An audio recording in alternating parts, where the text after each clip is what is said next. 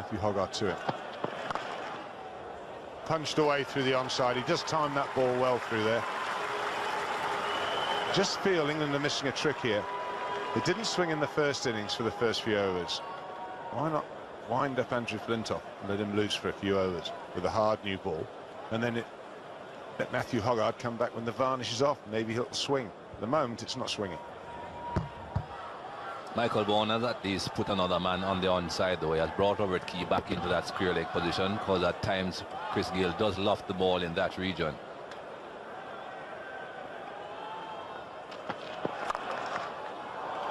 Well, that one's hammered through the offside this time.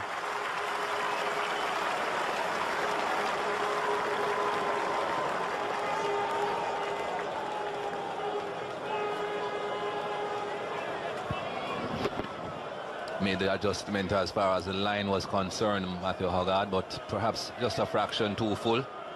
And as Ian Botham said, with the ball not swinging, you certainly cannot afford to be bowling that length. Those are easy runs.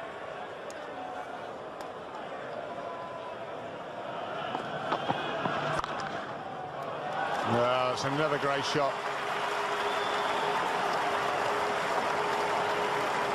3 fours off the first 3 balls.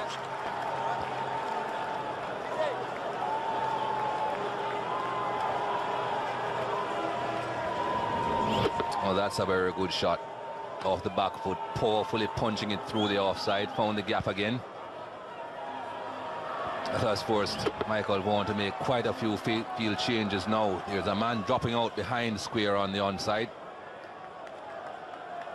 A lot of protection now going out onto the boundary areas. Just 2 slips, no gully. There were 2 gullies at one point.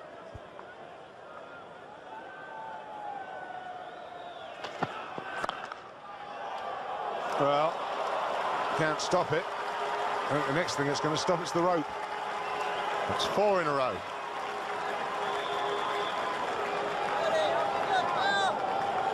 I think you'll get your wish after this over, Beefy. I think Matthew Hogarth will be out of the attack.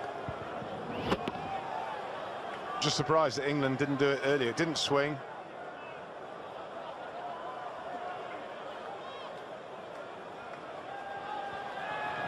It's often the way, though, with these cricket balls now. They won't swing until you get your own sweat into it and the varnish is off.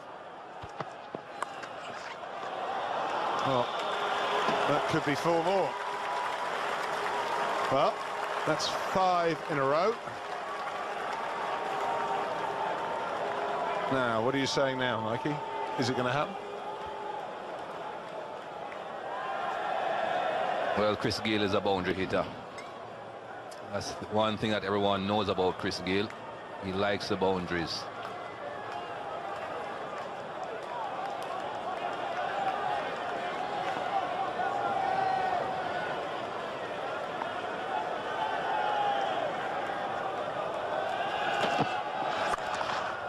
Well, there you go.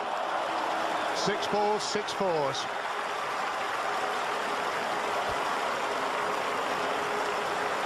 .34 without loss.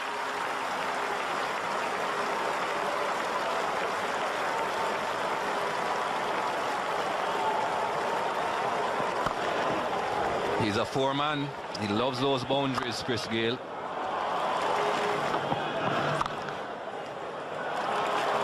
Well, just watch this and enjoy it. It's the first man that's ever hit all 6 balls before in an over in Test cricket history.